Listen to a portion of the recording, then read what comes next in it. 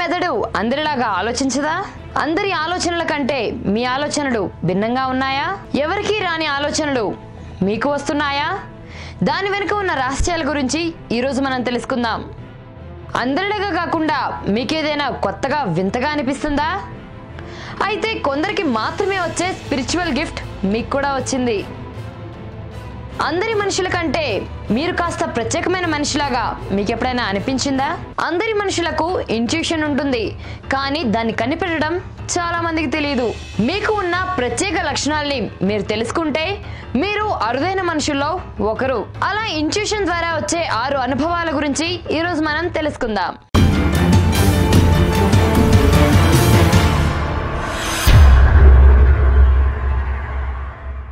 First one, మనకు వచ్చే కళల్ని మనం గుర్తుపెట్టుకోవడం.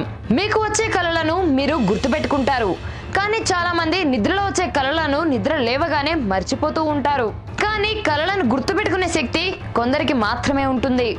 మనం పడుకున్నప్పుడు మన సబ్ కాన్షియస్ మైండ్ అన్ని అంశాలను గుర్తుపెట్టుకుంటుంది. మనకి వచ్చిన కళలను బట్టి మనం ఏదో ఒక విషయం తెలుసుకుంటాం. వాటిని మనం ఏమాత్రం ఇగ్నోర్ చేయకూడదు. సెకండ్ వన్, తరచుగా మీ కళలు నిజమవ్వడం. మనకు ఎన్నో విజన్స్ ఉంటాయి, అందులో కొన్ని నిజం అవుతాయి. ఇలా మన విజన్స్ నిజం అవ్వడం కొన్నిసార్లు బాగుంటాయి, మరికొన్నిసార్లు భయంకరంగా ఉంటాయి. కొన్నిసార్లు మనకు వచ్చే చెడ్డ ఆలోచనలు కూడా నిజమవుతాయి. అందువల్ల మనం అనుకున్నవి నిజమైతే భయపడతాం. ఉదాహరణకు, మనం కారులో ఇంటికి వెళ్తున్నప్పుడు ఏదైనా చెడు జరుగుతుందని అనిపిస్తే మనం రూట్ ని చేంజ్ చేసుకోవచ్చు. అలా మనం చేయడం వల్ల ప్రమాదాల నుండి తప్పించుకోవచ్చు. మన విజన్స్ మనల్ని ఎంత ఎమోషనల్ గా ఎఫెక్ట్ చేస్తున్నాయో తెలుసుకుంటే మనం ఎంత శక్తి గలవరమో తెలుసుకోవచ్చు.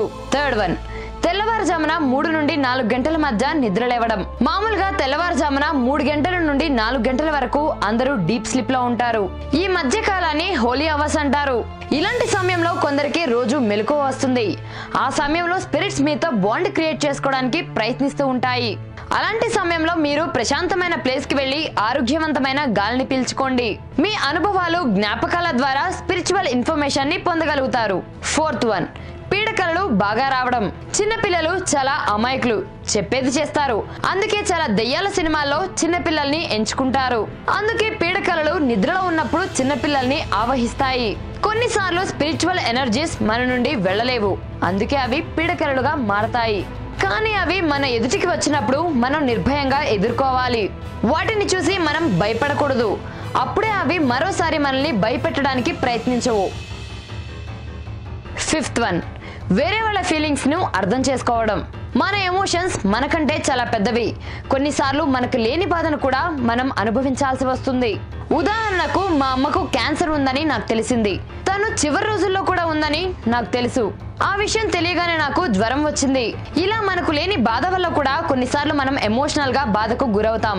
ఇతరులు పడే బాధ వల్ల మనం బాధపడేదే ఎమోషనల్ ఫీలింగ్స్. సిక్స్త్ వన్, ముందుగానే అన్ని తెలుసుకోగలగడం. కొందరికి భవిష్యత్తులో జరగబోయేవి ముందుగానే తెలుస్తూ ఉంటాయి. అన్ని విషయాల్లో కాకపోయినా కొన్ని విషయాల్లో మాత్రం ఖచ్చితంగా తెలుస్తాయి. మనలో ఉండే గట్ ఫీలింగ్స్ మనతో ఎప్పుడు మాట్లాడుతూ ఉంటాయి. దాని మాటలు వినండి. మన ఇంట్యూషన్ మనకు చాలా విషయాల్లో ముందుగా జరగబోయేవి చెబుతుంది. అవి మనం గుర్తుపట్టి వాటిని యాక్సెప్ట్ చేయాల్సిన అవసరం ఉంది. మీ స్నేహితులతో మీరు దిగిన ఫోటోలను, మీ వరస్ట్ అనుభవాలని పోల్చి చూసుకోండి. దాన్ని బట్టి మీకు సిచ్యువేషన్స్ ను జడ్జి చేయడం తెలిసిపోతుంది. వీడియో మీద మీ అభిప్రాయాన్ని కామెంట్ రూపంలో మాకు తెలియచేయండి.